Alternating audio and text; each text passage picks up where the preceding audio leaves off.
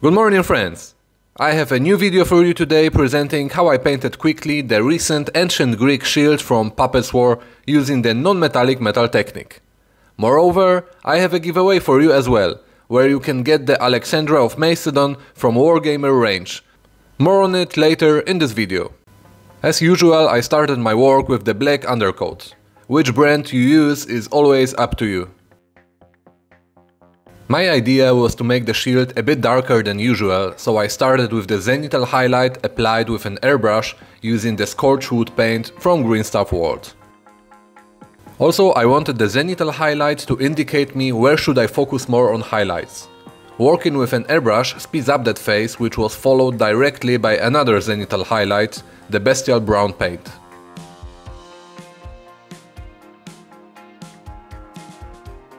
It already creates a nice transition from black at the bottom of the shield to the saturated brown at the top of it.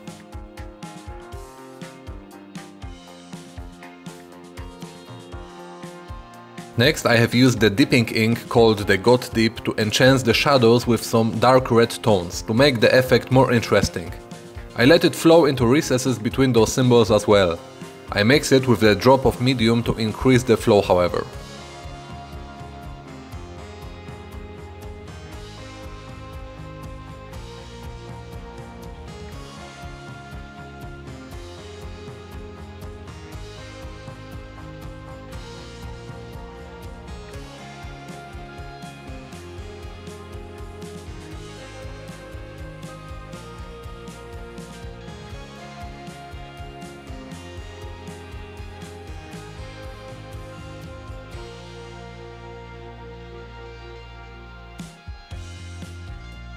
Now I start the brushwork. With the mix of the English Field Brown and Bleach Bone, I'm starting highlighting the shield, focusing on the upper part of the shield.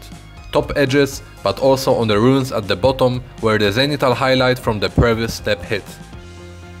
I'm getting fascinated by the texture added to the miniatures by many other miniature painters. This is why I use some irregular dots to continue highlighting the shield without focusing that much on smooth blending. A few thin coats were used to reach the anticipated effect.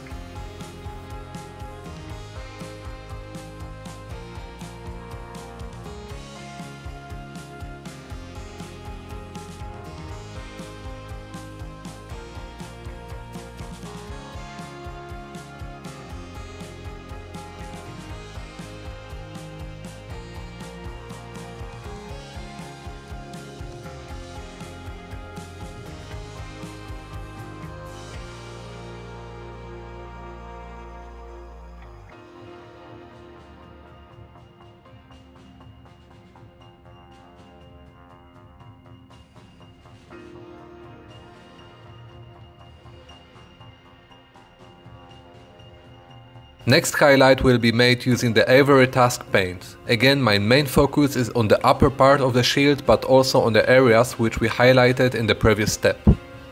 This step is rather rough. I don't pay too much attention on smoothness of the blends. I just keep on painting until I pick all the required areas. It reminds me a bit of canvas painting. From the close distance you can see all the brush strokes, but from the distance you obtain the final effect. I wanted to achieve such effect here too with the minimal effort.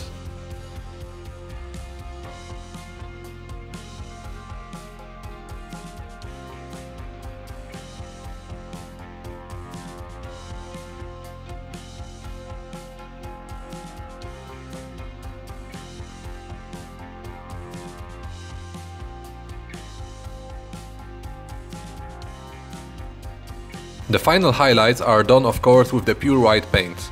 In this step I wanted to achieve the highest contrast between those highlights and shadows, but also again I added some texture in the middle part of the shield.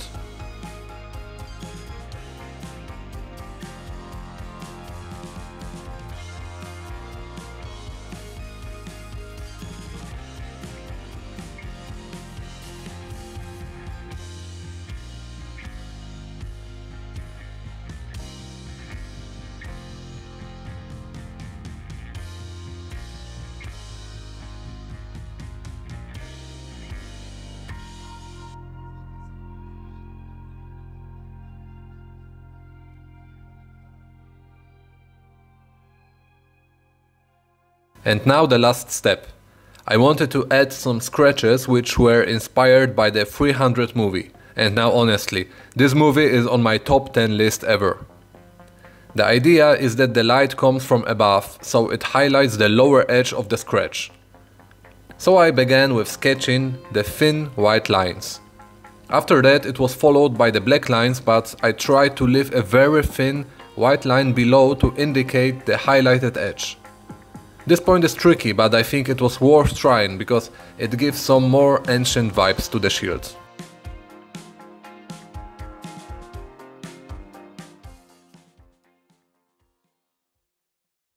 Thank you for watching. I hope you liked the video and I recommend checking my other painting tutorials. And now the giveaway. Let me know in the comment what is your most favorite board game / miniature faction with an ancient history theme.